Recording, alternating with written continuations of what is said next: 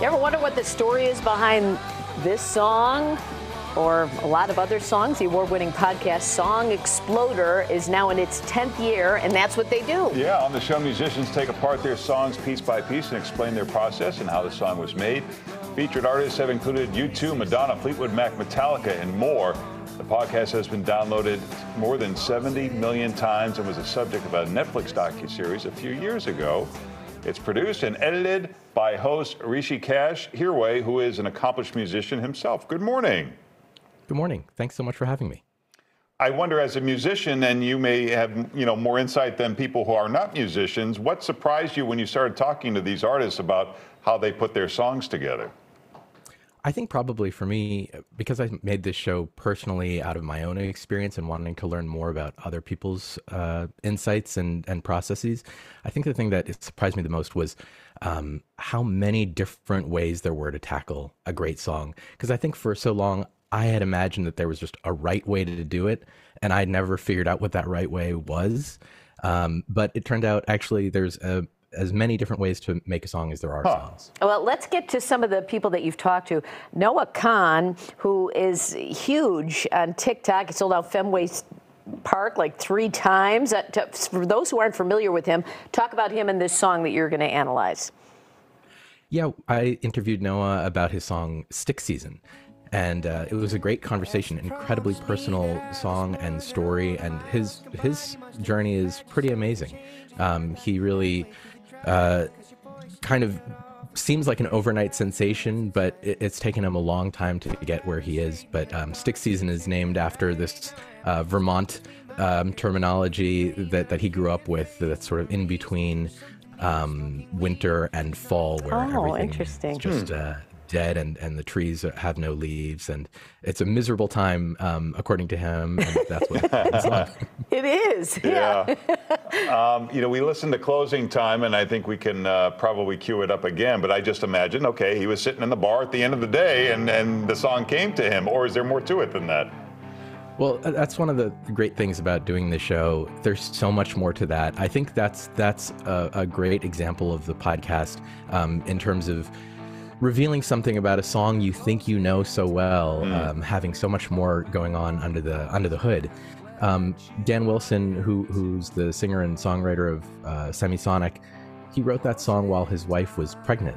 And the entire song has a sort of double meaning between, he referred to being sort of bounced out of the bar as being kind of similar to being bounced out of the womb, because he doesn't imagine anybody really wants to get born.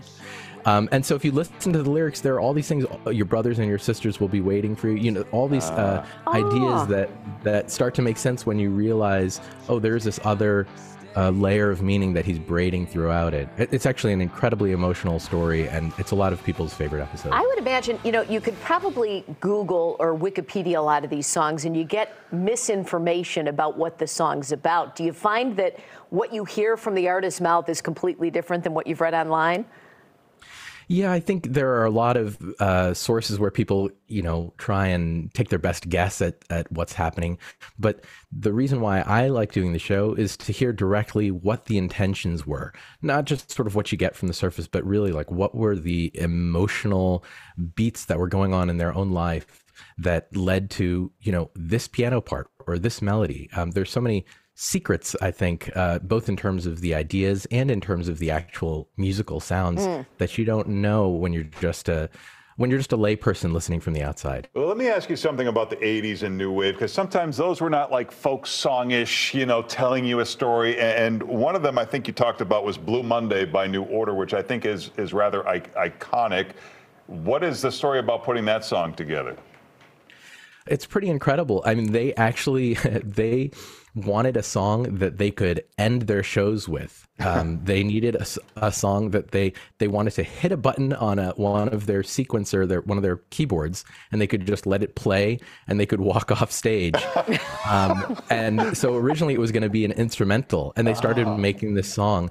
But then they realized there was something more to it, and they started to try and write lyrics to it. And this was, after the death of Ian Curtis from Joy Division, and none of the folks in New Order, which was the band they created afterwards, wanted to be the singer because Ian Curtis was such an incredible singer.